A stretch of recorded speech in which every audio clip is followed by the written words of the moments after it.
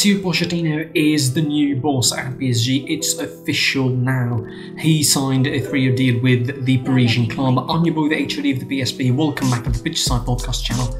Like, share, comment on this video. What do you think of this assignment, of course, by PSG? And subscribe, most importantly, to the channel. Enable notifications. Help us reach the 500 subscribers mark for the moment. Again, follow us on social media, site PSP on Twitter, Pitchside Pod on Instagram. And let's crack on, of course, with this sort of reaction to this news.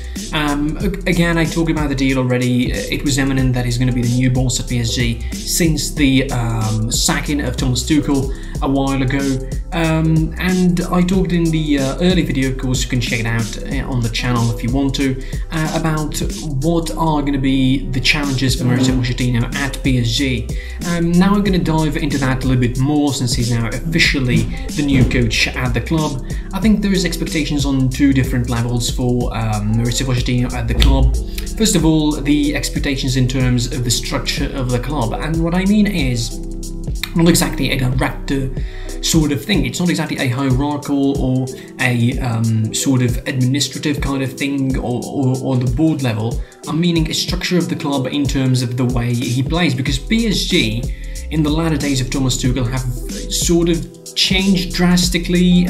I mean, the period after they reached the final of the Champions League and they lost against Bayern, it was a turmoiled period for PSG. The start wasn't exactly good in Ligue 1. They lost a couple of games. They are not at their most comfortable now in Ligue 1. I think they are second ahead of the return, of course, of Ligue 1 next week. It's going to be they are second on the table behind Lille. They're really sort of lagging in terms of the performances compared to last season, compared to the period where they seemed to reach their peak in the Champions League. And a side like PSG playing with the 3-5-2, with the potential that they have, and with Neymar, Mbappe and Di Maria up front playing a 3-5-2 at certain points, it is bonkers. Thomas Tuchel certainly, I mean, his momentum was derailed by the end, and the spats with Leonardo, the spats with the board of the members, the French media also didn't really adhere to him in these latter parts of his career at PSG, so it wasn't exactly expected that he's going to stay a lot. So Mauricio Pochettino now coming, he has a lot of expectations in terms of that, and now he needs to find a stable shape for PSG. Will he remain a sort of loyal person to the 4-3-3 that PSG were using for a while now, with Neymar, Mbappe and Di Maria up front? Will he change it to a 4-2-3-1 like he used to do in Tottenham, of course?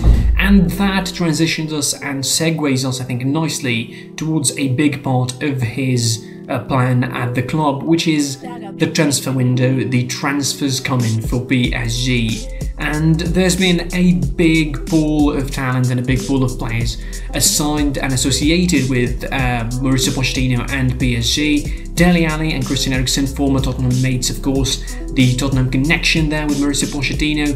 Lionel Messi was linked with PSG, and it's a very, very understandable sort of link. The two guys are Argentine. There's going to be the language. Mauricio Pochettino, of course, has been really adamant that he wanted to train Lionel Messi, wanted to manage Lionel Messi. He almost went ahead and had the job at Barcelona, but he said that he didn't want to coach Barcelona, which a wasted opportunity probably for Barcelona.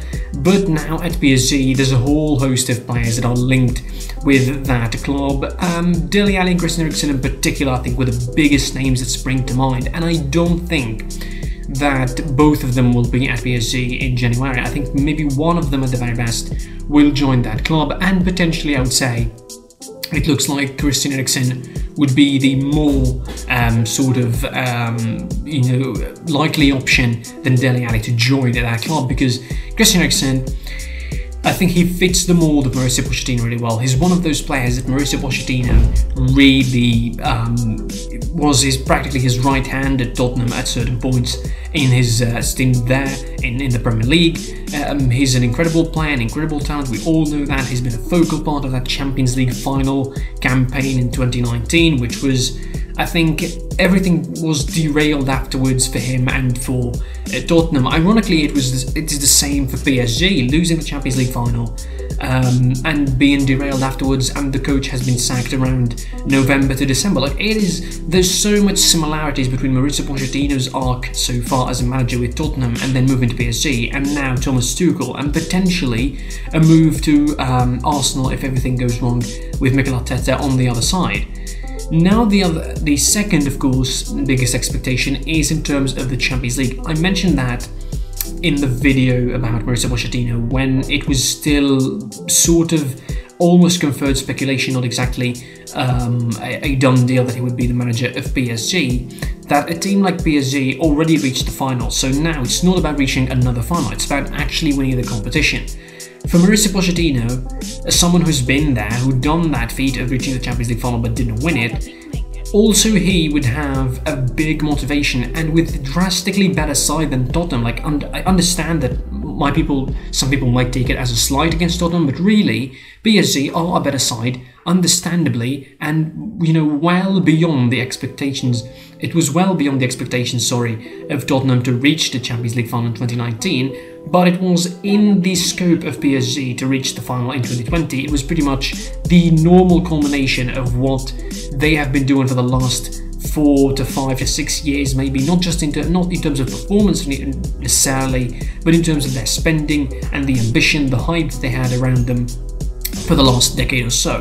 So Mauricio Pochettino, someone who's been there, who done that with Tottenham, who reached the Champions League final again and failed, who made Tottenham back into the Premier League title contention once again, who really increased the level of a lot of players. I mean, Dele Alli and Christian Eriksen in particular. I think Dele Alli, the guy was in Milton Keynes Dons a couple of years ago. Like, he wasn't exactly playing the biggest stage of football, and he is now at Tottenham. He's an international in England, really, but his stock might fall a lot, of course, under Mourinho, similar to Christian Eriksen as well. So the two former Tottenham players are necessarily the biggest candidates to join the Pochettino ranks at PSG once the transfer window really kicks off. Next, and then Messi, of course.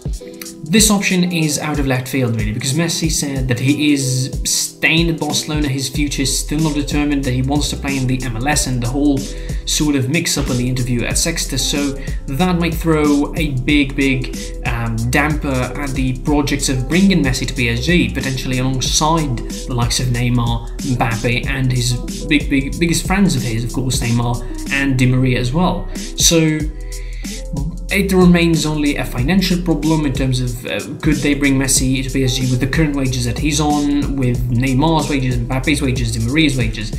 And, you know, financially PSG might have to do a lot more than just bring in Messi because they're going to be bringing with a huge fee expectedly if you're going to be bringing Messi to the club. So we'll see how that is going to pan out, of course. Again, this is the two biggest axes I think Mauricio Pochettino would really focus on. Try to find a stable shape of the club, sort of bring the stability back to PSG, because they lost it in the last 4 months really. League performances have not been exactly good.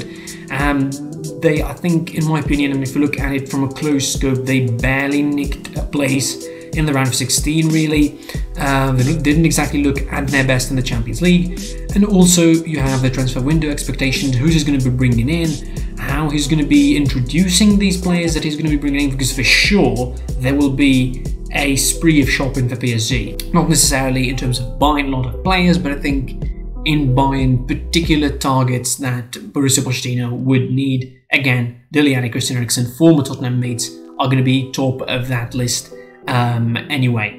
That's all. This is my quick reaction, I think, to the official appointment of Mauricio Pochettino as the head coach of PSG. Could he bring them to that edge closer and give them that extra level to win the Champions League? Or will it just stop at winning another French treble as last season? We will know as the season progresses, of course. League is still to be returning this week around. In the end, like, share, comment on this video what you think of the situation as a whole. Subscribe to the channel, most importantly, enable notifications, receive all the updates of the podcast and the other content on this channel.